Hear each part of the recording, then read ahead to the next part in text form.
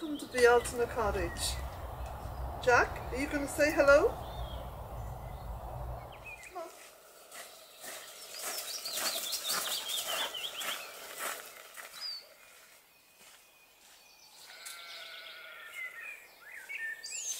Well, I've been trimming along this path today, and I'm just going to take all the bits and move them over to the compost. So I've started a new compost heap. So everything goes in there. Weeds and everything. Everything is composted, including unwelcome visitors. Though I very rarely have those unwelcome visitors.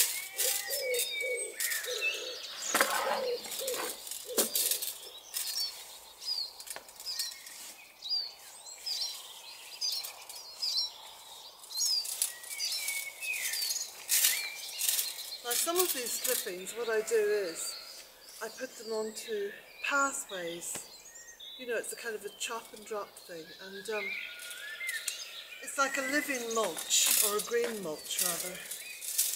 So it breaks down over time and helps to create a woodland path. That's a path where grass doesn't grow. Yeah.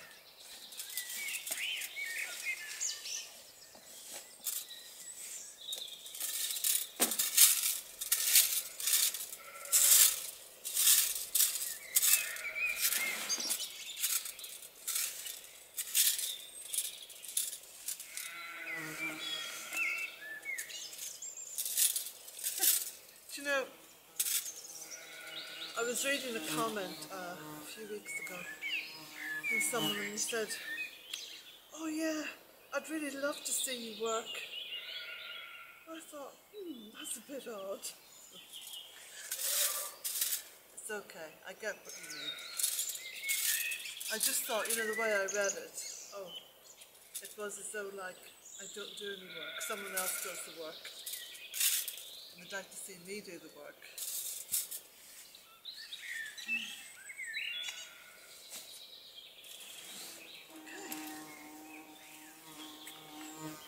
Okay. Come on, Jack.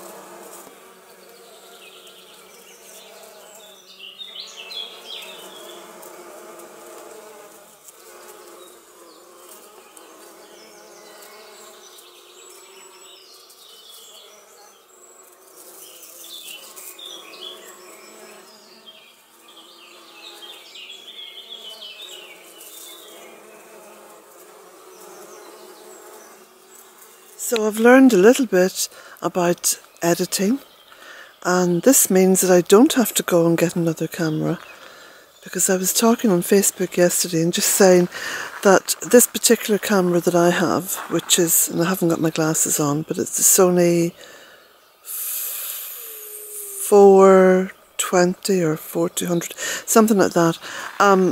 You can't get a little clicker for it, you know, a little remote control that you can turn it on and off.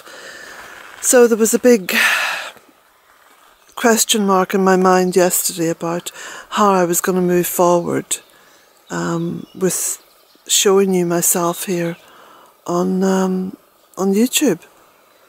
And after a lot of work, a lot of perseverance, and boy did I persevere. My eyes have gone square with that screen. I'm now able to edit, so I can make little clips of myself, put them in the videos, and hopefully longer clips as well, because I'd like to be able to show you what it is I'm doing all the time. So yeah, the camera is now very much part of the tripod and set up to show you a little bit more.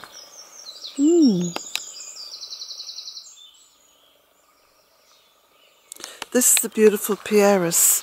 Do you remember the Pieris and the big milk churn that didn't have a bottom and it kept on falling over because it had got too big and heavy for the milk churn?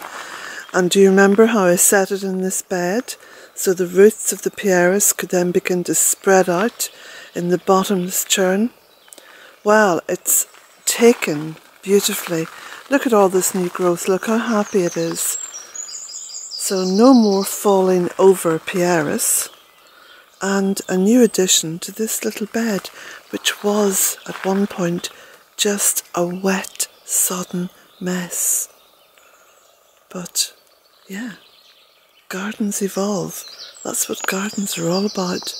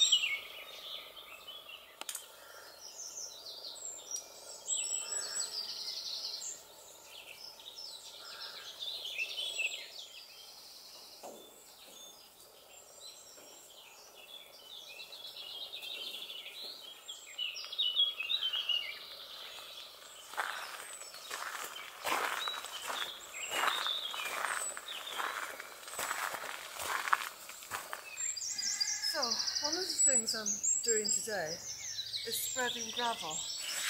Got lots of it in here, you can see. And I'm putting the gravel on the grass paths because they're not too bad this time of the year. But when it starts to get wet, you know, as the west of Ireland will do, the paths can get a little bit slippy. So I find that this very fine gravel, this stuff here, quite fine, not quite grit though, works really well. Yeah.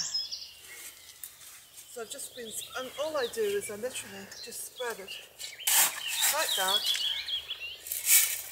little bit on the paths, works a treat.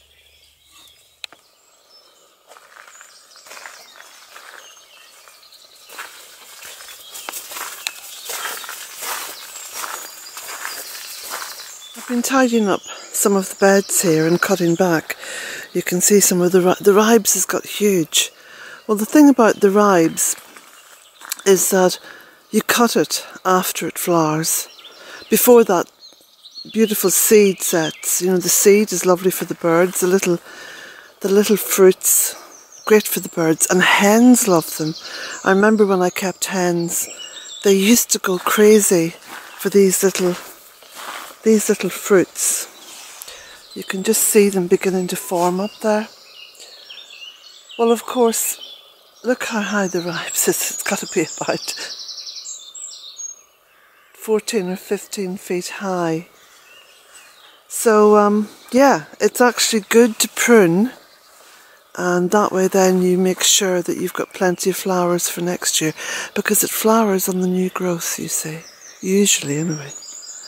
So, good time to prune the ribes now, and of course you get lots and lots of cuttings, though this isn't the best time of year for cuttings, but you can still try them if you do the cutting in a pot and you put it in a very shaded space so it doesn't dry out.